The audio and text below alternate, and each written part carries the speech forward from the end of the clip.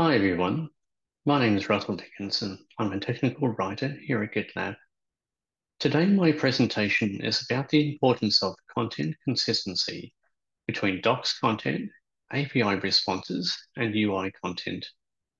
I use GitLab examples, but the principles can be applied to other products.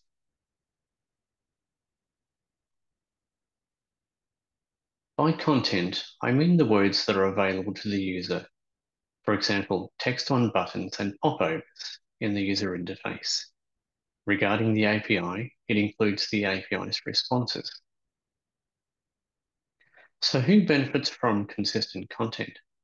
Most importantly, users. Consistency makes it easier for them to use our product. It also makes life easier for designers and engineers. For example, if we agree on the standard label and case for a specific button, there's no need to think about its label every time we use that specific button. Standards and conventions help narrow down their choice of content. So if consistency is the aim, how do we achieve it? As I mentioned earlier, we set standards and conventions. For the GitLab UI, we use the GitLab design system, also known as pajamas. For the documentation, we use the documentation style guide. But it's not enough to set standards and conventions. They're only effective if we comply with them. At GitLab, we do that when a merge request is being reviewed. Subject matter experts check the merge request's content against our standards. At GitLab, we review content during two phases.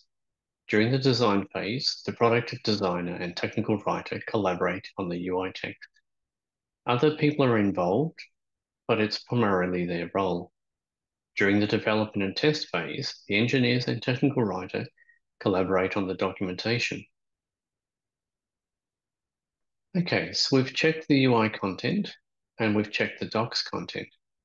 So surely when we put the two together, we get rainbows and unicorns, right? Usually, yes, but on rare occasions, it's only when we put the two together that we find issues. Here I've got an example of where the combination of UI content and docs content is not what was expected. At the top here, we've got a modal named validate site. The user needs to complete three steps here, one of which requires them to do a task outside the GitLab UI.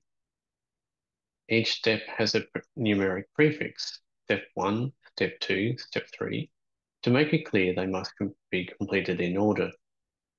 The problem comes when the task is documented. Below the modal is an extract of the matching docs, and it wasn't until I wrote this doc's content that I realized the steps numbering is a problem. In the task, we reference steps 2 and 3 of the modal by their prefix, but that's potentially confusing because the task steps are numbered. It may not be clear that when we mention step 2, we're not referring to step 2 of the task, but step 2 as labeled in the UI. You can see how easily this could be confused.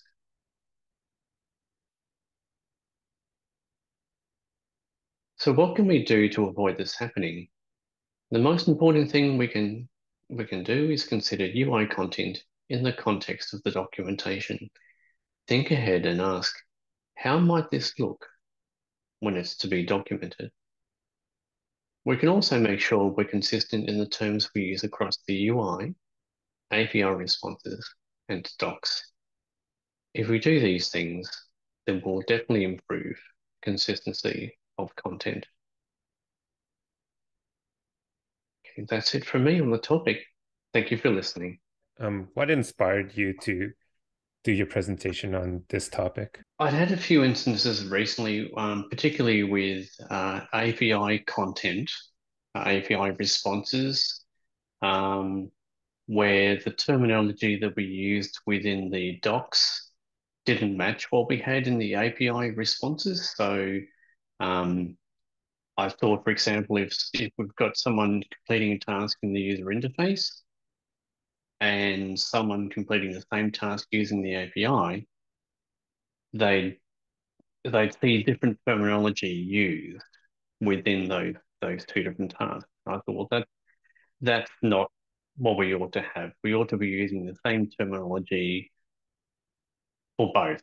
Otherwise, they can't, someone, for example, may become familiar with a task by using the UI and then say, okay, great, I also now want to, semi-automate that task using the API. But if they already familiar with the user interface and then they switch to using the API, if the API uses different terminology, then they're going to get quite a sort of jarring effect in trying to go from one to the other. Um, the other one was the example that I gave within the presentation, which was one that, yeah, yep, that one, thank you, where effectively I collaborated with the product designer on the content in the modal, and it all looked perfect, all made sense. But when it came to producing the documentation, that's when things, well, some problems arose. And again, I covered that in the presentation. So that was another instance where I thought, um, you know, we've got content in UI, API responses, and the docs themselves, and all three really need to be consistent. And yet, our review processes don't necessarily um, capture all three of those. There are edge cases, corner cases where um, our reviews don't capture these sort of instances. So um, the intent was primarily to highlight those instances, some of them at least, so that we could perhaps start the discussion as to how we might avoid this in future. So great. So the example here on the UI, we have step 1, 2, 3, and then once we write the documentation, we mention it as step 2 and 3. But the confusion that Russell's kind of trying to highlight is, does this step 2 mean this step 2, or does it mean step 2 of the docs? So this is something that we need to be mindful as product designers, that when we're designing something that is very sequential like this, it might be a good time to think about how the documentation could be written out, and then maybe working with your technical writer to kind of brainstorm some different ideas to potentially either change the UI, change the layout, or work with the technical writer to see how we might be able to document this in a clear and consistent way. So thank you for highlighting this problem, Russell. And Sure, thank you.